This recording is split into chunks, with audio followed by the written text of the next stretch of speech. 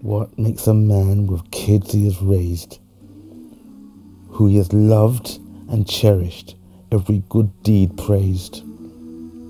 Kill indiscriminately another man's kids, not to care for the hearts he broke with his deeds.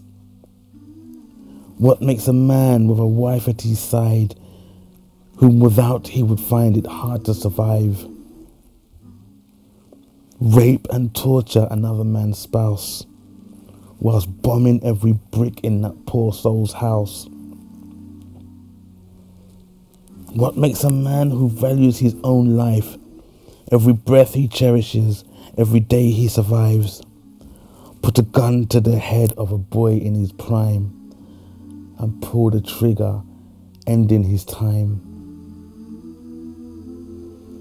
What makes a man trusted by his people put his greed before honor, betraying his people? All you leaders out there sitting idly by, what statement are you making sitting idly by? You've got family, kids and a wife, but you dare not imagine them out of your life. You just sit there waiting for the nightmare to end.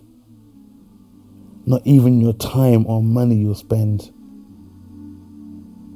All you world leaders pretending to care, when will you act and end the nightmare? So what makes a man do the evil things he likes to do? The answer is simple.